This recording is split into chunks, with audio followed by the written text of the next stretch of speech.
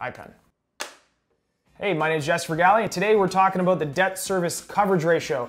I got a really cool message on YouTube from, I'm gonna hopefully not butcher this name, Rawan Hawishi. Basically, I told him I would go in a little bit more detail on what this metric is. So debt service coverage ratio, let's jump into it. So what I like to do with the debt service coverage ratio is talk about what it is, how it's used, and why it's so important in the real estate world.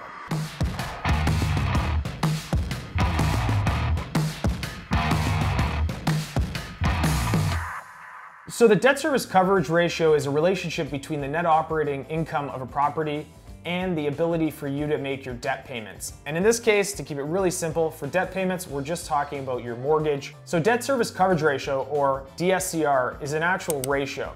And it being a ratio, it is basically showing how many times more net operating income do you have than actual debt service. So if you had a ratio that equals 2, you know that you have 2 times more net operating income than the actual debt payments. And we'll show that in an example.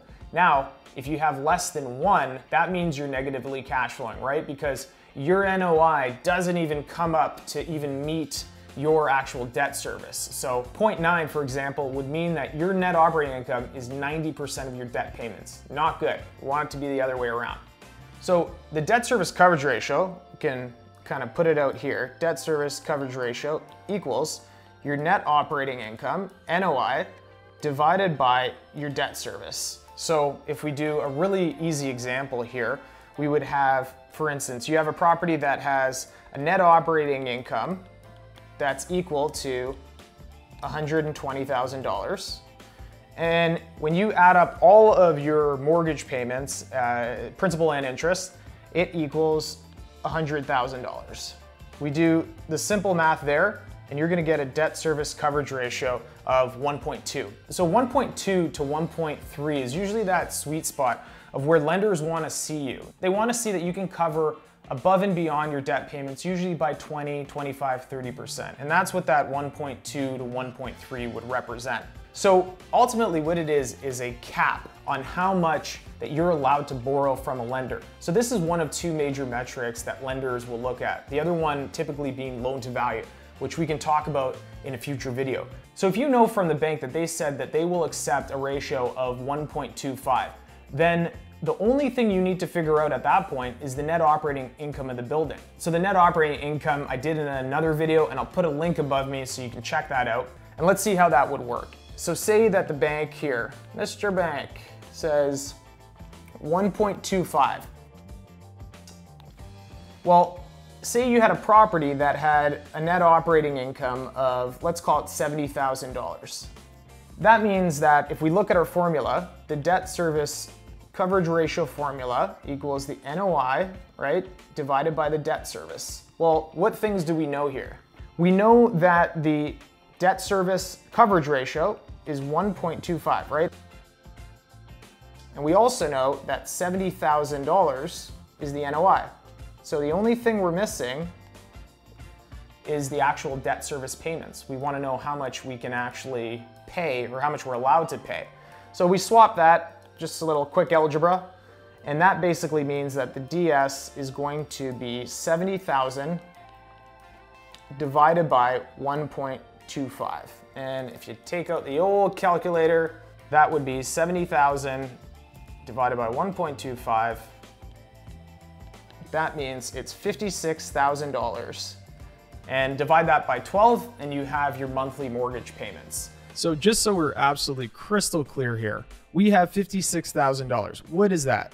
That is the annual debt service. So $56,000. Let's just make this dollars.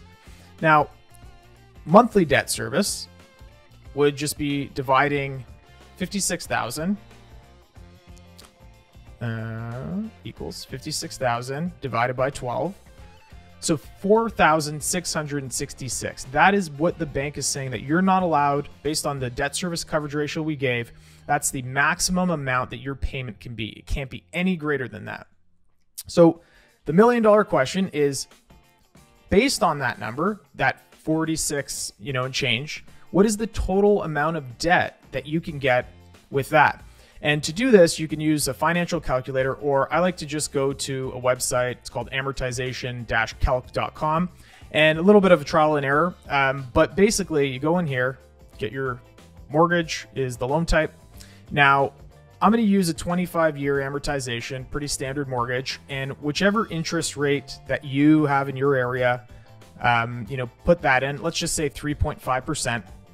Now, I already did this, so I think 930,000 roughly, like I said, trial and error, will get approximately close to what we need. So you calculate this, and it's really close. So you see here, 4,655. So what is that telling us? That basically is saying that approximately, based on this calculator, that a 25-year term mortgage, 3.5% interest rate, we can borrow about $930,000 roughly to make sure that the payment does not exceed $4,600, again, roughly $4,666. So that's the way you go from figuring out the debt service coverage ratio, figuring out what the total amount of debt service you're allowed, and then finally, the last step, figuring out how much debt does that equate to. At the end of the day, that's what we want to know. How much debt can we put on a certain property? So these are just ways to not only figure out what your debt service ratio is, but more than that, also figure out what your debt is capped at if the bank or lender gives you a ratio to stay below. All right, debt service coverage ratio recap.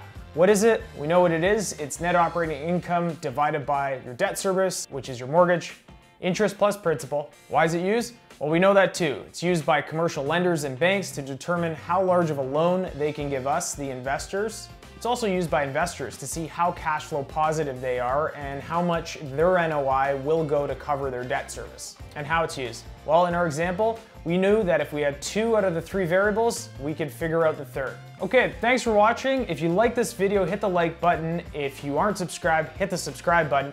And if you have any comments, questions, or you'd like to see a particular video in the future, put that down below, because ultimately, I'd rather do content that you guys want. All right, that's it for me. You have a good one.